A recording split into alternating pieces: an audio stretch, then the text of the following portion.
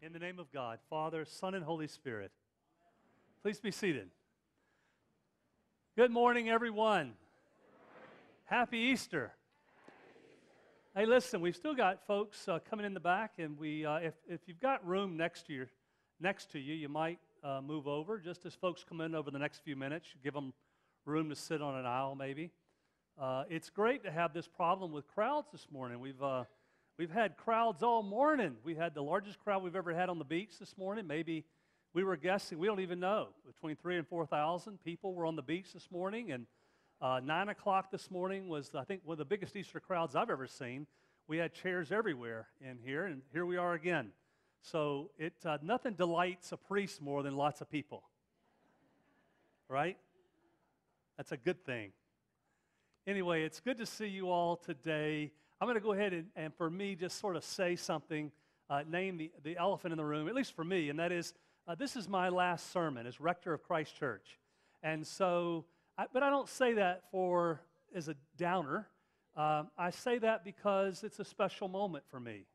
And I hope that when my sermon's over, that it's a special moment for you. Yeah. Maybe I should just quit now. Just leave you with memories, right? Oh, Lord help us. So anyway, this is a real joy for me today. It's been that kind of a day, all day. And I'm delighted to be able to share my last sermon as a parish priest. I look forward to preaching other sermons in the future, but just won't be as a rector of Christ Church, and it won't be as a parish priest. So this is a big, big day for me. Easter is simply, for us as people of faith, Easter is simply our celebration of the fact that this love that came into the world in Jesus the Christ, this love that saves us a little bit more every day, that is always, I think, trying desperately to set us free, to realize our human potential. This love death could not hold. Not even death itself could quiet the power of this love, this saving love. And if you went home just with that, you'd have enough.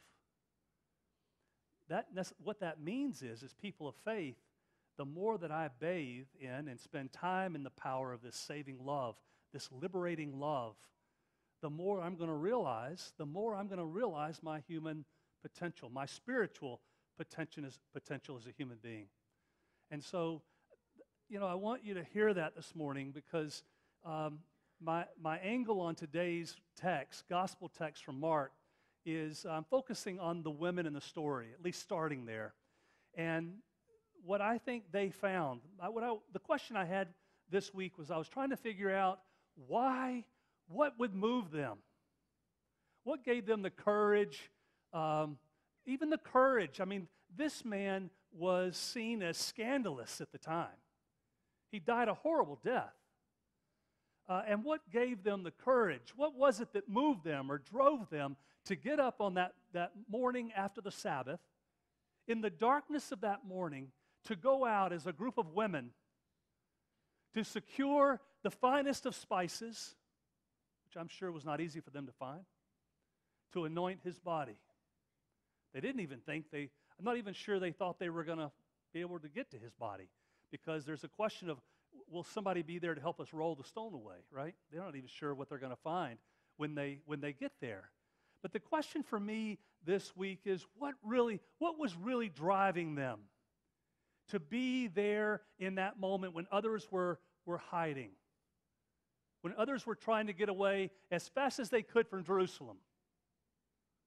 What moved that band of women? And they're in every gospel account, that group of women. What was it? The more I pondered that, there was an African bishop. I heard him sing a song recently, and these words really captured me, and they're words that I've held on to in recent weeks. This African bishop sang a song about God's love, and he was singing it to a parishioner of his in a desperate moment. And he sang with the mother of this child, this mother who lost her child. He began to sing about God's love is what wipes away our tears. God's love, he went on to sing, is what drains our fears. Is what drains our fears. And it was with that in mind that I began to understand, I think, where these women were this morning, what they were thinking. You see, I think that what happened was they had an experience. Their lives collided with a love that was, we all know, extraordinary. It was unlike anything they'd ever experienced before. The plight of women at that time was pretty dark and desperate. And so here was this love, this God's love embodied in the life of this man Jesus, the one we call the Christ. And in their time spent with him, they were held by a love unlike anything they'd ever experienced. It was so encouraging and full of hope. Again, it was so liberating. It challenged them to dream again and to wonder about their own human potential and maybe their own purpose for being. But most of all, you know what it was? God's love, the bishop sang, drains us of our fears. You know what they found in him that they'd never found anywhere else, more than anything else in life? They found in the power of that love a safety. They were safe. Unlike any other place, there was no other place in their lives where they felt so safe, so affirmed, so encouraged, so affirmed and encouraged. And so, of course they're going to be there this morning. Of course they're going to be there. In the power of that love, loving him beyond death, loving him beyond what appears to be, seems to be the end. Doesn't matter to them. He has so gifted them with this security in the power of this love. They're so safe in that love now that all they can do is just be there to give thanks, to anoint his body in thanksgiving. Because as far as they're concerned, they think it's over. Perhaps what we knew for a moment is gone now. And so they make their way there to honor a life that has changed their lives, that has, again, raised them up and given them hope and new perspective and a fresh disposition on life, a fresh understanding of who they are, that they are valued, and that they have purpose. So all this going through my mind, of course, and then I heard this song this past week. It was a song from, this is really funny.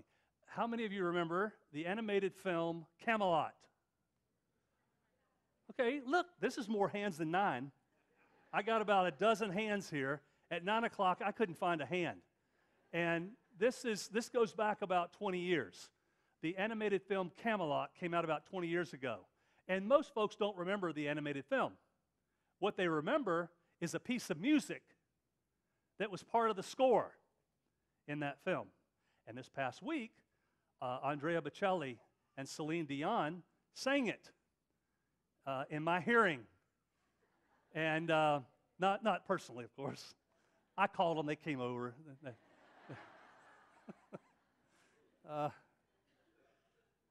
See, I'm going to start getting, this is bad, because if I start getting like this on my last day. But anyway, as they were singing those beautiful words, let this be our prayer, just like every child. Lead us to that place, guide us with your grace, to that place where we'll be safe. And suddenly I realized what the women at the tomb had found in Jesus. That longing that we have deep inside ourselves, doesn't matter who we are, men, women, doesn't matter how old you are.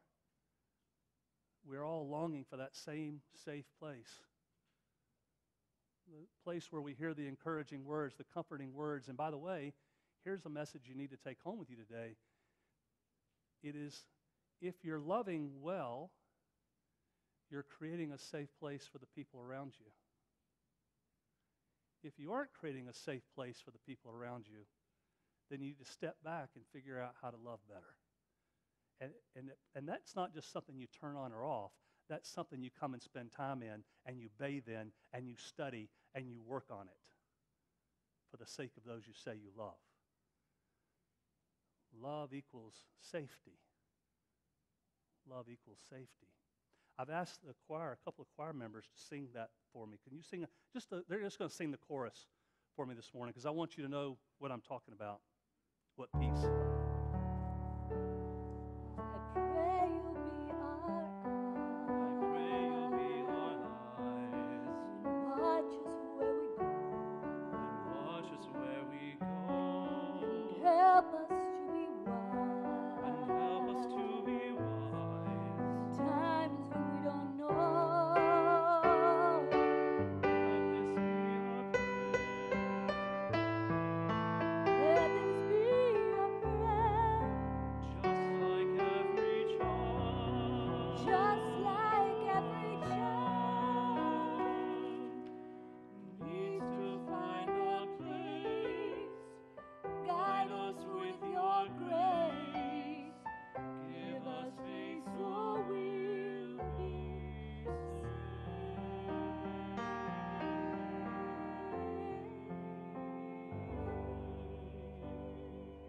Thank you. Give us faith so we'll be safe. And that's the message of Easter in a nutshell.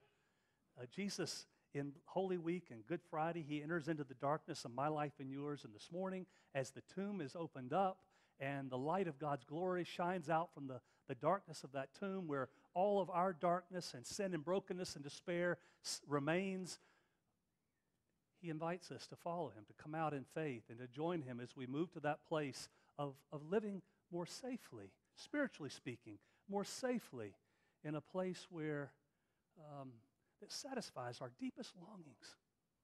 And so in that moment, after I heard that, I have to tell you, I was back at Wilson Children's Hospital about this could have been 25 years ago. You know how you remember certain moments in your life? They're just really special. They're extraordinary. They're sacred moments. Every moment's sacred, but some are a little more sacred, you know? And I was there with a little girl who'd been there for months. She and her dad were parishioners in this congregation I was serving at the time. And so we spent a lot of time together there in the hospital. And on this particular night, she was tired, and she was really wearied by it all. And so was her dad. And he was up in bed holding her, and I'm sitting in a chair over on the side. And it was one of those precious moments where she looked at him and she said, "Daddy," she says, "I'm not scared." She said, "You make me safe."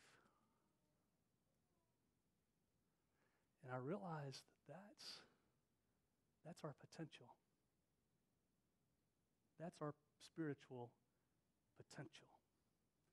If she only knew that she was sitting with a father and a priest who were very fragile that night and who were very afraid.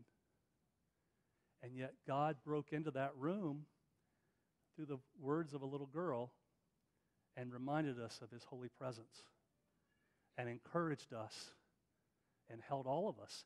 And in that moment, as I saw them sitting in that bed, I realized this week as I look back on that image, they were safe.